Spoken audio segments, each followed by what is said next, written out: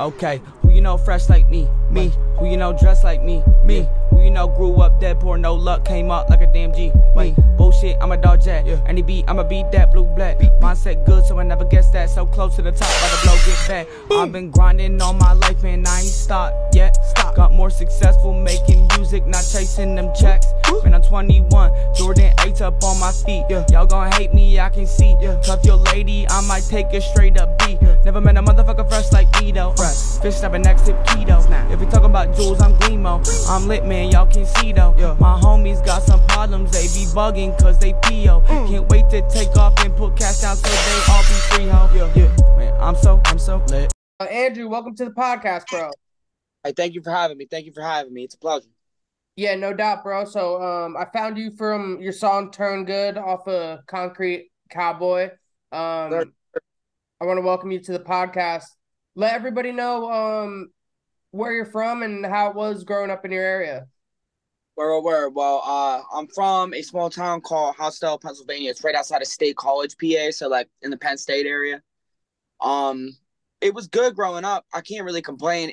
There was no music scene. Like the only music scene that was happening was in State College, which is like 40 minutes away. So I'm there. My cousin had a band, so that was like the only really people that were popping in the area. That was like years before me. So I was the only one. I pretty much started the sound where I'm at. There ain't many people popping close to me. But yeah, I mean, growing up, it was literally just me in my room playing. I played drums, guitar, bass, piano. Didn't start rapping until I was like 15. So yeah, I mean, a lot of it was just spent kicking it, making music, playing ball. It was I had fun, bro. No matter what, even if I had dirt, I made it work. You know what I mean? I had a lot of fun. Yeah, no, that's dope. So you being where you're at growing up there, where is the biggest music scene near you? Pittsburgh, right? Either Pittsburgh. Philly's further than Pittsburgh. Yeah, so talk about some of your influences musically. Musically, like from the area or just as a whole, like my influences? Just as a whole, like who were you hearing while you were growing up as a kid, like played in your house, and then what were you listening to when you got the aux cord? Shoot. So when I was growing up, my dad and my mom were both big grunge heads. Like I don't know if you're familiar with like the Alice in Chains and like that whole era. So like a lot of like Stone Temple Pilots and God damn, I can't think of none right now. Alice in Chains. So like a lot of Audio Slave, Tool, Perfect Circle, Queens of the Stone Age. Like a lot of like rock and metal bands. And then when I got the aux cord, it turned into like around 13. I found out about Lil Wayne and I started like really digging rap. And then it was like K Camp, Wayne, Drake. God damn. Those were like my mains back then. You know what I mean? Walker Flock, obviously Gucci. And Wiz was like my go back when I was growing up, bro. If your party wasn't shit unless you had Taylor Gang playing, you know what I mean? Or Mac Miller, yeah. Yeah, and Mac too, and Mac. No disrespect, that's all Mac. Like I got into Mac after Wiz, and I talked to Germ about that, and I was like, bro, like that shit wasn't. You didn't have a party unless one of those two were playing. You know what I'm saying? Like. That's just the way it was. So those were a lot of my influences. But definitely, like, the first big one was definitely Wayne. Lil Wayne was, like, my everything. Still to this day, I think he's one of the greatest MCs to ever touch a mic. Oh, no, I fully agree. He's still doing it just as good today as his whole career. So you said you were growing up, you know, playing the drums, guitar, a bunch of instruments. Yeah. And you said you didn't think about rapping until you're about 15. Yeah. Talk about that. Like, talk about the idea that came into your head. Like, and then when did you put your idea into action and actually start making your own music? So I was probably about 14 when the idea was posed. Like, because around that time, between 14 and 15, I really started getting into Wayne, like I said. So around that time, I'm like, you know, because I was already playing so many instruments, I'm like, dude, why don't I just give that a shot? But I never lyrically, like, that never crossed my mind. Like I never really did anything with my voice. I never really sang, never did nothing like that. So once like I really started digging into rap and really started peeling back layers and like peeping game and seeing lyricism and cadence and everything like that, like I fell in love with it faster than I fell in love with any other instrument. And that really intrigued me. So like I knew enough after learning those instruments to know that like there's something there, you know what I mean? Even though I didn't even write yet, I knew the way I loved it that there could be something to come out of it. And that's honestly what pushed me in the direction of rapping. And then I remember telling my parents, like, yo, I think I'm going to start rapping. I'm growing up in a household where they're buying me drum sets. I'm listening to like Slipknot and shit like that all day. They literally were so sideballed by it. They didn't know how to react. But like I said, I played on them instruments. You're like, okay, you know, next thing you know, within like a year or 2 years, I felt like I was just as solid on the mic as I was behind like the skins or with a pick in my hand on the guitar, you know? So I think that's how it really all started for me, to be honest with you. Yeah, and then so you go from that, you tell your parents, you know, maybe you're gonna start making rap music. When did it become serious for you? Like when did you like actually put your all into it and then, you know, think about dropping something publicly? Because you can fuck around all you want, but like once you drop something publicly, anybody you ever knew, anyone online can say whatever they want about it. So I grew up like in a rural area. So I started riding like four-wheelers and stuff like that real young, dirt bikes, stuff like that. Long story short, around 16, so I already like started like testing the mic and like get my legs under me, you know what I mean, rap wise. I ended up getting into an accident on a quad and I broke my femur, bro. I was in a wheelchair for like 7 months, so I had nothing but time, you know what I mean. That Christmas I ended up getting FL Studio and all that shit. I started really writing then. You know what I mean? I started like getting in the lab every single night and like locking myself in the room and really getting after it. I started posting little snippets of me rapping, you know what I mean, like, on the time. And I remember one of my first videos, not one of my first, but like one of the first 10 ended up getting into 1,000 views, like organically. And I thought it's such a small number, but I thought at the time, I'm like, bro, like that was enough. I don't know what it was, to be honest with you. Now that we're talking about it, I don't even know how that clicked in my head, but I knew right then and there that was the key to keep going. You know what I mean? Oh no, I get that. Like when you have no fan base, nothing, 1,000's a lot. Right. I was like, yeah, bro, like I've been there. Yeah, I get it. Yeah. So it was super. That was a really, really, really exciting time. Really exciting time. So when do you take it to the next level? Like where you're at now? When are you like consistently dropping, pushing, you know, you as a brand, the Concrete Cowboy album? Like when do you come into who you are now?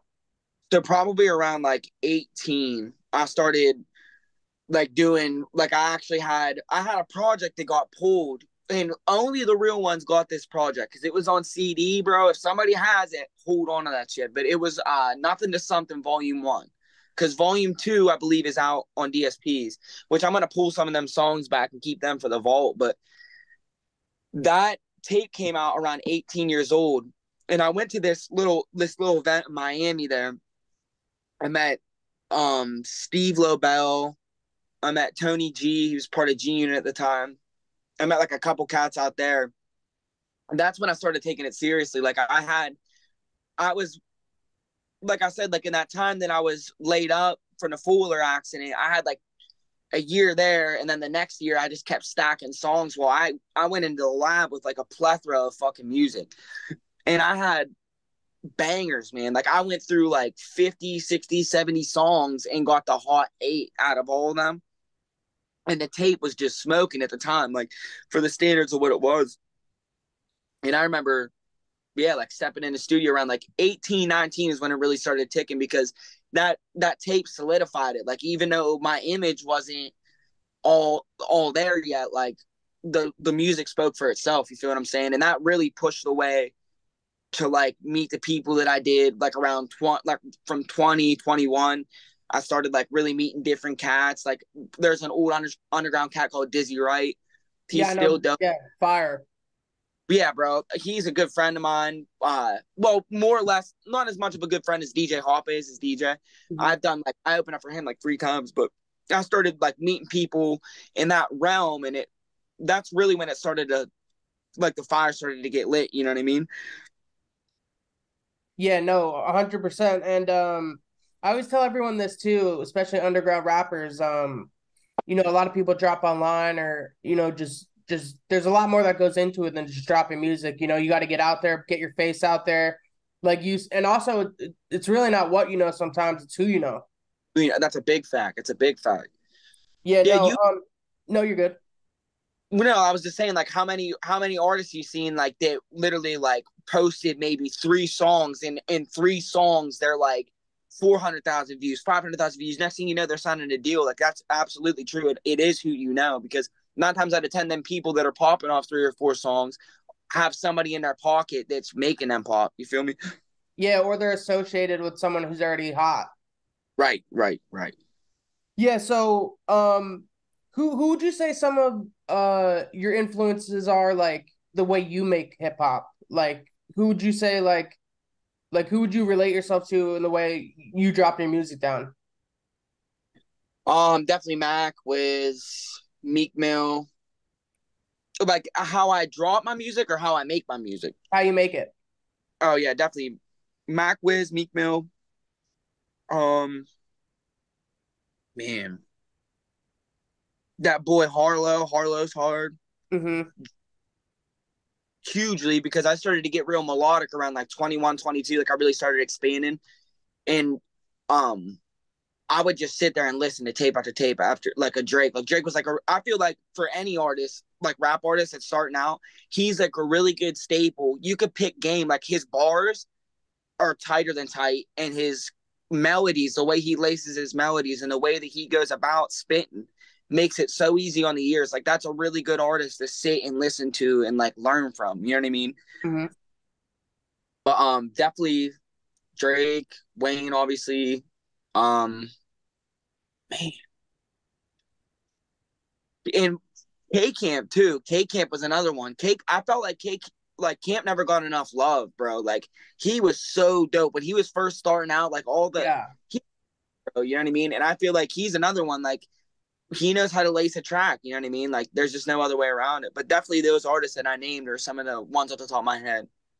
Yeah, I like what you said about Drake too.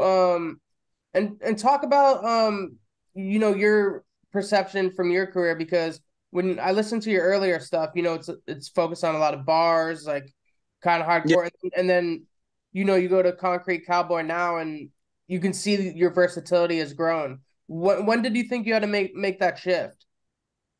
definitely when I started getting into bigger studios, because I started, like, I've been in booths proving myself since I was 17. You know what I mean? Once the competition started, like, stepping up, I realized I had to step up.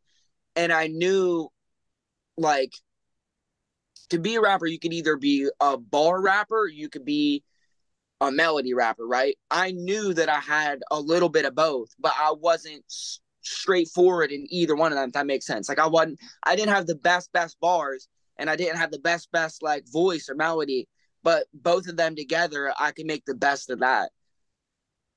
So yeah, like, definitely getting in different studios, maybe like realized like I had to step it up, because once I got into like ID labs and I started messing with shots on my fucking brother, bro, be with the heat.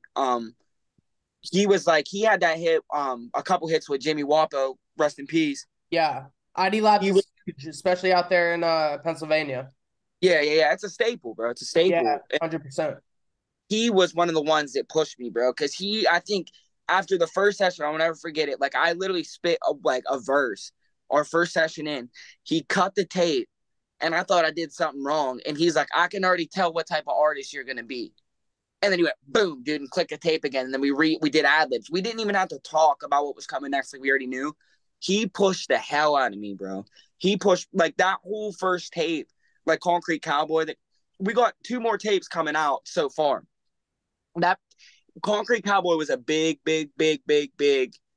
push on B's part, because I feel like he was just like, really like pushing me forward and making sure like each bar was like perfect, and even if I didn't hear it, he was like, no, go back in there, you know what I mean, do this or do this way. Like if it wasn't for him, that tape wouldn't have really flourished the way it did. Yeah, no doubt. And yeah, I think people like him, people like Germ, Yeah. those I don't think those people, me or you, like someone who, loves hip hop, deep into hip hop, we get it, we understand. But I think a lot of people don't understand how important these people are to artists' career, especially huge artists like Wiz, Mac in the early days. Like these are the people that made them take it to the next step. Dude, for real. And they can, a lot of the times, like they'll know something, they'll catch something that you might not pick up years later. Like say like they'll be like, hey, you need to change this bar, and you might disagree with it, right? But you might do it just because you trust their input. And for years, bro, you might not think that was the right move until one day you hear it and you realize why it took off, and it was because of that point. You know what I'm saying? Like that's what you said is definitely 100% true. Like it's crazy to a point. And when I started getting in these bigger studios, I started realizing stuff like this. Like I was learning I'm still learning as I go. You feel me? Yeah. So let's talk about Concrete Cowboy, right? You dropped it this year. Yep. Where'd you get the name from? And just talk about your state of mind going into that tape. Yeah, so Concrete Cowboy, the whole meaning behind it was, so like I'm from like a rural area. There's a whole bunch of like hick motherfuckers around me. You know what I mean? Yeah. But and I always had a certain swag to me when I started doing, like, even before the rapping stuff, I was always dressing in like nicer clothes and stuff that normally people weren't stepping in, you know what I mean? So that's where the whole cowboy part comes from, and the concrete part's double-sided because one, I was from the rural area and I was stepping on concrete in Philly, stepping on concrete in Pittsburgh, stepping on concrete Miami, LA, you name it, you know what I mean? But also I do concrete work. Like I did bridge work for 3 years. I worked on bridges. I'm working at a refractory right now to help, you know what I mean, fund a career. So I do concrete work. So it was kind of like a play on words on two sides, you know. But the state of mind, as far as the state of mind, I was fucking hungry, bro. Like, yeah, I don't think I was, and I don't think I still like have ever been this hungry in my life. Like, once this opportunity sees itself, like, bro, I was there and I gave it all I had.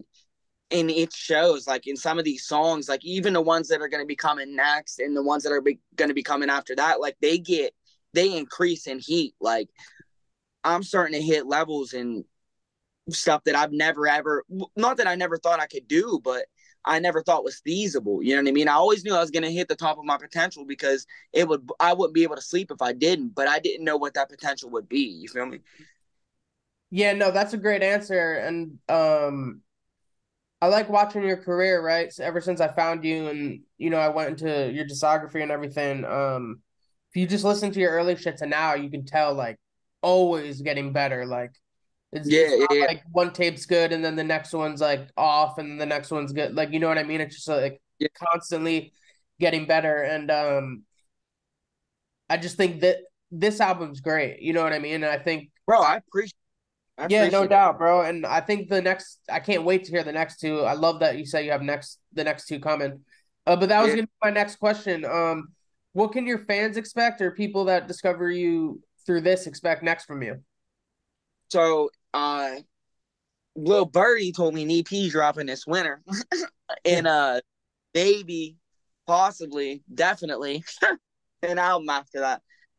So this winter coming up, next summer is going to be on log.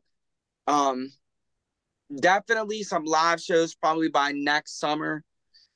And who knows, man, like the way things are unfolding and the way stuff's unwrapping, like only God knows, you know what I mean? But I know the sky's the limit right now, bro. Yeah, no doubt. So I ask everybody who comes on the podcast this, no matter how famous they are, no matter how underground. Who would 3 dream features be for you from any artist, any genre, dead or alive? Dead or alive? All right, give me a second to ponder this bad boy. Yeah, your 3 dream features, and not on like one song, just in general. Right. Dream features, definitely.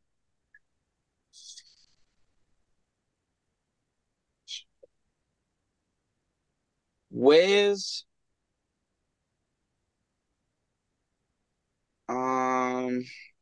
I think that one may happen eventually. Yeah, He's I think so. cool to work. He's cool to work with artists, especially from, the PA area. Yeah, and like the way he brought up Fed too, bro. Fed to God's fire, Oh, bro. he was on the show. Yeah, okay, word. Yeah, like Yeah. Fed, solid dude. Like I haven't met him face to face yet, but from what I hear, like he's like a solid person. You know Oh what I no, mean? he's a great guy, bro. He came on here right when he signed to Taylor Gang. Him and his management. He's a No, great guy, dude. He's a great guy. yeah, cool. That he's dude. Like I'm a big fan, but definitely Wiz, Drake, and Wayne. I hate to like keep bringing up Wayne, but goddamn, he's like my reason I started. You feel me? Yeah, no, I think anyone my age, a little older, a little younger, that's he's like the Biggie Smalls, you know what I mean? Bro, for real. Yeah, exactly. That's a great way to put it. Yeah, no, he's the GOAT in this shit. Where do you see your career a year from today? Shit, bro. Definitely up. You know what I mean? Yeah, I know enough about this world to know that I don't know. You feel me? yeah, great answer. So it's wherever God puts me. You feel me? Yeah, no, I like that. So just for you specifically, what do you think you need most? Like, if you could just name one or two things, what do you think you need most to take it to the Uh, next level? Definitely management. Definitely. Well, yeah, definitely a label. Like I'm working on like getting an LLC and getting like already on my credit straight and like getting funding on my own because like at the time like this stuff like working with Taylor Gang and like all like working at ID Labs and like all this stuff wasn't even in the picture yet. So I was like already on the path. Like I've already had an LLC when I was 17, 18. Like I was already on the path of working to get an LLC and then get business funding through that to fund the music. So definitely like whether it be a label or Distribution deal, I think would be good yeah, for you. right. So something along the lines. Like the fire's already started. Like the project's already springing off.